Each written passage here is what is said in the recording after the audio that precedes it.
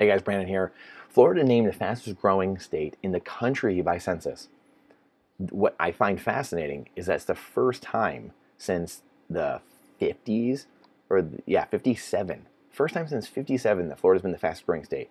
And we know here that Florida continually has increases each year, and it's always been growing. So a state has seen a 9x increase since 1946 when its population sat around 2.44 million. So it keeps increasing all the time. We'll just say at least on average. And yet the last year was the biggest year in population growth. I wonder why that was. Maybe it was a video we just did, possibly. People questioning why. Questioning with boldness, even the existence of God himself. If we're questioning the existence of God himself, then we surely must be questioning everything else, right? What certain medical people are saying, what certain scientists are saying, what certain politicians are saying. Questioning an expert doesn't mean that it just means that you blindly don't just follow what they say, right? Trust, but verify. Question why. Ask them why, right? The road to hell is paved with good intentions. We can see that with the Gates Foundation. We can see that with many people out there that, maybe started with noble cause and just quickly eroded into mass casualty, right? So question everything with boldness. This is just fascinating, right? People voting with their feet. We talk about this with Bitcoin all the time. Voting with your feet. You now have the chance, the ability to remove yourself from the network that's stealing from you, the dollar-denominated network, inflation, theft that no one asked you about. No one asked you if you wanted to go to Ukraine and be in proxy wars with nuclear powers. No one asked you. No one asked you if you wanted to spend another $2 trillion on an omnibus bill. No one asked you.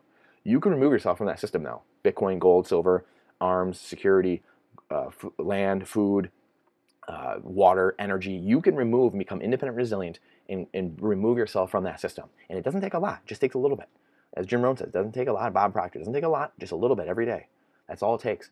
So you would think Florida, like every other year, would be the fastest growing state, but they're not. A lot of the out west states are. And Florida, for the first time since 57. So I wonder what happened in the last year or two that got people all of a sudden to really vote with their feet and say, I'm getting the heck out of here because these people are tyrannical. I wonder what that was. Maybe someone can put in the comments what exactly that was and why. I don't know what was happening.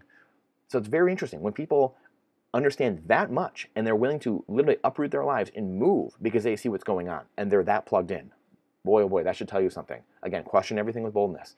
We don't pretend to have the answers here. We just question everything.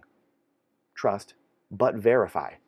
This is massive, massive data coming in here that is generally, again, a Western thing. But people moving to Florida, and in Florida, unlike really any other country, saw the most freedom. I don't think anyone here can really argue with that. There just wasn't. And ironically, they had the least amount of issues. So again, what are we doing here at the end of the day?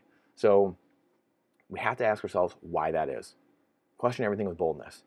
Be honest with ourselves. Be able to hold opposing opinions in our heads at the same time.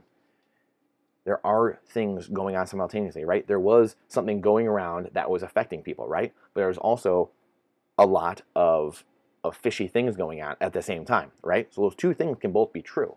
So what have we been saying as well? Get independent, get resilient, mind, body, spirit, mentally, spiritually, physically, emotionally. Get right. Get yourself right. Make sure that you are getting yourself fit, mind and body, soul. That way you can take on what is going on here. Me personally, I think that if everyone is out there, walking every day, old or young or whatever it is, and you're getting healthy or eating healthy, right? These things, most things shouldn't affect you. You shouldn't be worrying about these things in your life, right? You should just have freedom. And if you feel so inclined to do something and do something to your body, that should be your choice. And then you're good, right? You're good. You shouldn't have to force that on someone else, right? We believe in freedom. Freedom isn't free. We believe in freedom and liberty and free markets and capitalism. That's what we believe here. Rising the bottom up instead of trying to bring the top down.